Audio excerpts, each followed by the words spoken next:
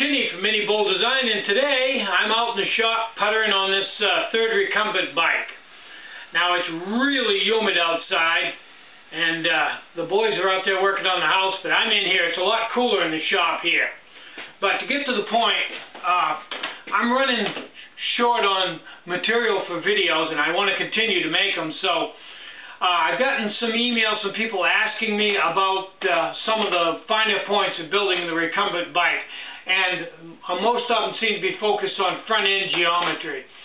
So for you backpackers, I apologize for veering completely and totally off of backpacking into the recumbent bikes, but I enjoy them so much that I'm going to make a few videos on recumbent bikes. And today I'm going to address front-end geometry, which once you're shown is really not that complicated.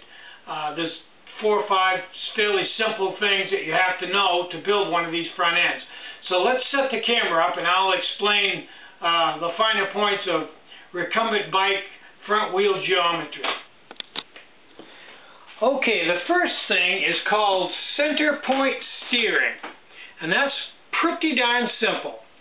How you set that up is you take the center of where your tire touches the ground, which would be down here, right where the center of the, if you take the tread and find the very center of it, take that point, and this isn't super critical, but it's a good idea to get it as close as you can.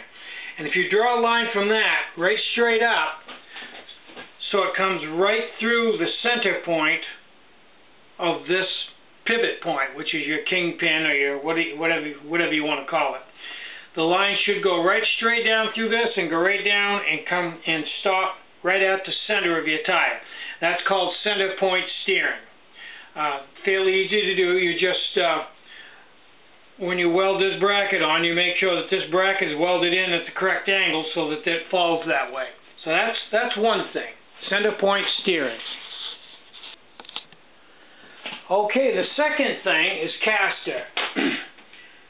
You see that this same kingpin we were talking about before is setting this way. Let me use it's not straight up and down. If it was straight up and down, it would steer extremely fast and be completely uncontrollable. It would jump all over the road, just be way too fast.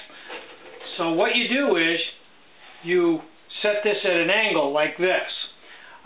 Most of them are set at 10 degrees, and that is pretty acceptable. I'm experimenting with this one. I went to 12 degrees. Now, the thing with this is, the more of that angle that you have, the more of this angle that you put in, the more stable it would be, but the bigger the radius to turn. So as you crank this up, this robs you of turning radius, makes the turning radius larger and larger.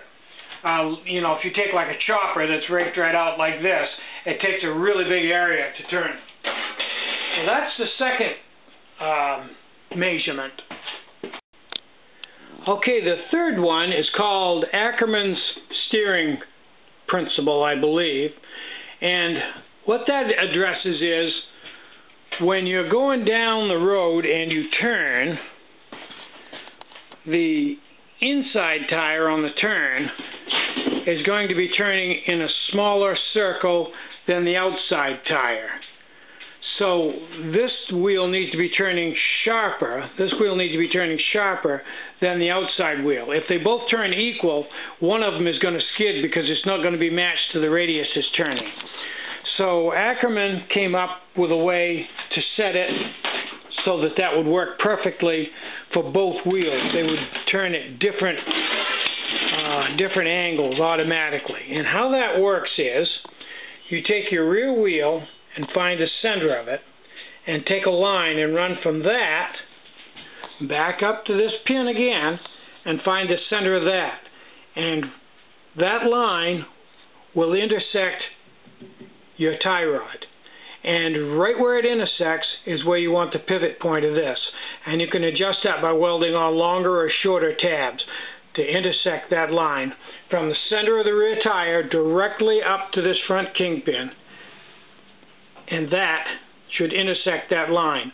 And that, believe it or not, will adjust the radius turns on these two wheels and match them right up perfectly if you do it correctly. So that takes care of that. Okay, another angle is toe-in, which you probably already all know about, and that's fairly simple.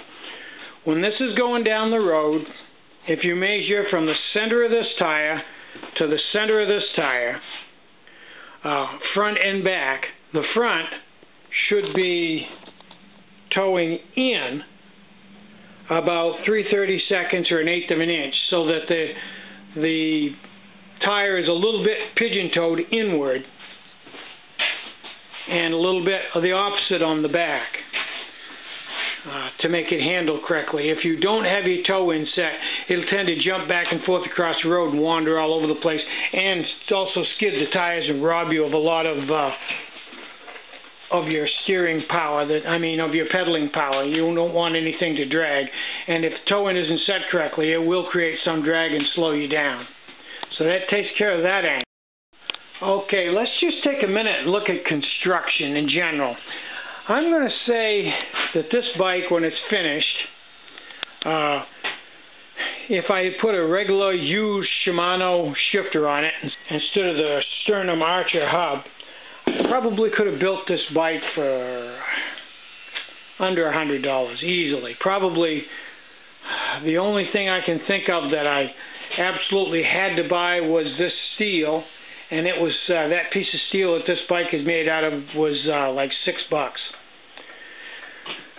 Usually the biggest expense is the front axles, and these are made from pedal axles with just regular stock wheel hubs on them.